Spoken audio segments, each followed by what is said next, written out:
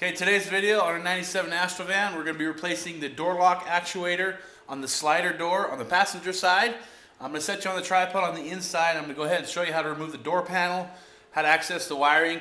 Now we have another door lock actuator that came off of one of our other vans, off of Astroquake. So we're going to see if that one will fit in there. If not, we might have to modify it a little bit, but I'll take you on the inside. Okay, here we are on the inside of the door panel. We have 6 Phillips head bolts. There are 3 behind this hinge and 3 over here. Then we have, behind the ashtray, we have 2 more Phillips screws right here. Then we have 4 Phillips screws right behind this door lever. So we're going to remove this, and then we'll show you how to access the rest.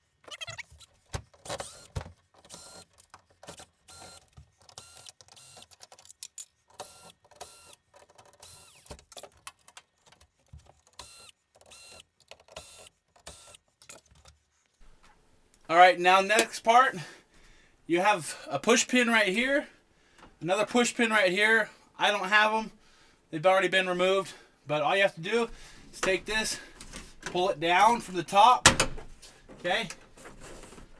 You have a clip right here and another clip right here, okay? So you just pull that down, kind of pull this piece off, kind of tug on it.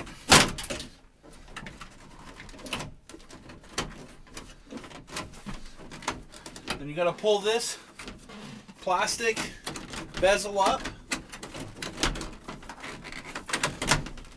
Get that out of the way.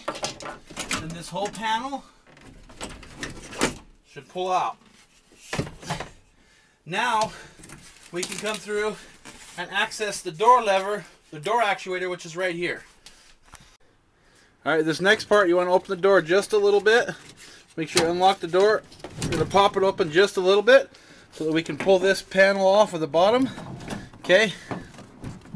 It should just pop out. Alright, this next panel down here, you've got a couple little push pins at the bottom. All you got to do is just kind of tug on it and they'll pop off. Okay. I've had mine off several times. These things wear out quite often on this service van. And then move that out of the way. Okay, now we want to just remove this dust cover. Gonna get that out of our way. Now our door lock actuator is sitting right here. You can see, you move this back and forth. This is supposed to lock it. But it's just not doing anything. It's barely moving at all. See how it's completely stuck? So we're gonna have to drill out these rivets to get that out. Okay, here is our other actuator, door lock actuator that we're going to be using. And you can see where the rivets are. One here and one here. And it just sits like that. So we're going to remove this. I'm going to show you how to do it. You just want to take a center punch, a hammer, and just kind of go in where the rivet is, right in the center, and just tap it in. Alright, I'm going to show you how to get these rivets out. A little stubborn because there's a lot of flex in this panel. So just take a little 2x4. And be careful to not put too much pressure on it because this is the outside part of the panel and you don't want to put too much pressure on this and, you know, drive a dent through the other side. But that'll just kind of help support it. And you get your center punch on there.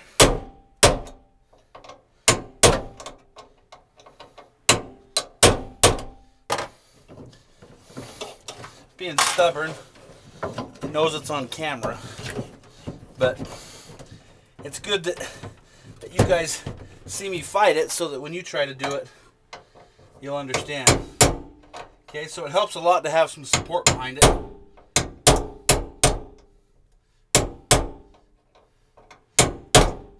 I got the wrong center punch. I'll be right back. Okay.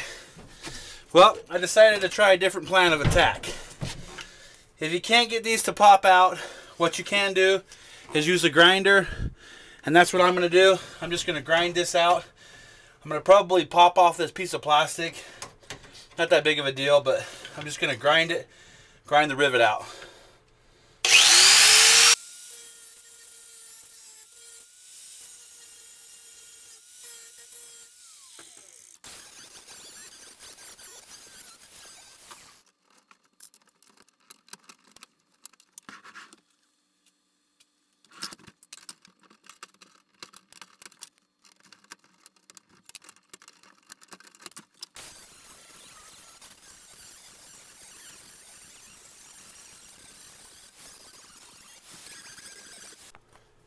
Alright, now that we've got this all drilled out, it's not my best option because now I have to paint this and kind of clean it up a little bit because it could rust. But once you got that ground out, you can pull out your actuator, push this little pin down right here, and it pops off, and then the new one will just plug right into here. And we'll just take and, you know, mount it in there. And what I'm going to do is I'm going to take it over the bench. I'm going to show you how to weld on a couple little bolts to the back side so that you put it in, then you can just put nuts on. Alright, so what I'm going to do is I'm just going to take this bolt. I've grinded it down. Just going to set that on there. Then I'm going to take the nut, put it on the receiving end. I'm just going to tack weld it in place. Now, not all of you are going to be able to do it this way. You could just do a nut and bolt and work it from behind. I just don't want to do that, so I'm going to weld it. This makes it a lot easier for me to assemble it. Okay?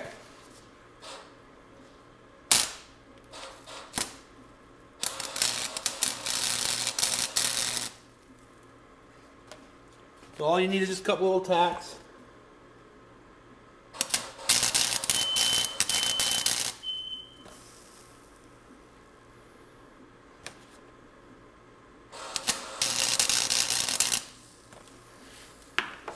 Just like that's good. Alright, I'm just going to tack weld the other bolt.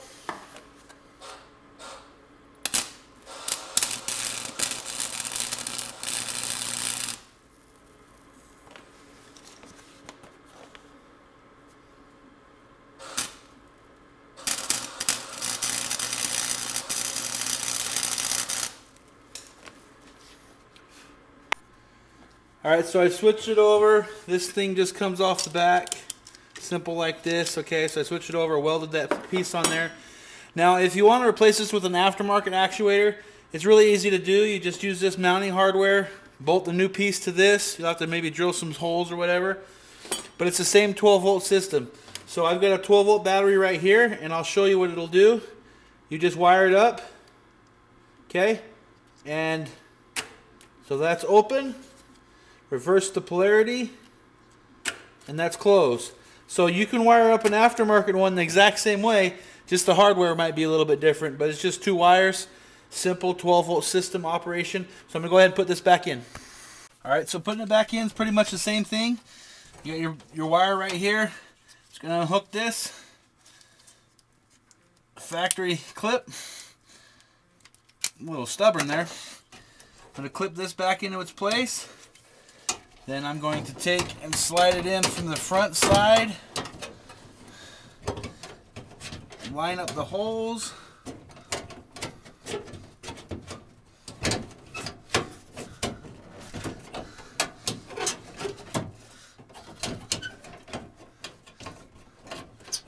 Okay. Now remember, it wasn't designed to go in this way, so you may have to kind of finagle it a little bit if you decide to weld it like I did, just because those bolts are kind of in the way, but I can really getting close there. Okay, so alright, so there's that, and then it just hooks right up to this little it's like a little metal rod coming down. Pretty simple. I'm gonna put the bolts on, and because I welded the nuts or the bolts from behind, I won't have to use a wrench or anything on the back side. Now if you don't weld the bolts, you just have to use a open end wrench back here where my left hand is. But being that I welded it on, it's a pretty simple shot like this. Tighten it down. You're pretty much done. Put the panel back together and give her a test run.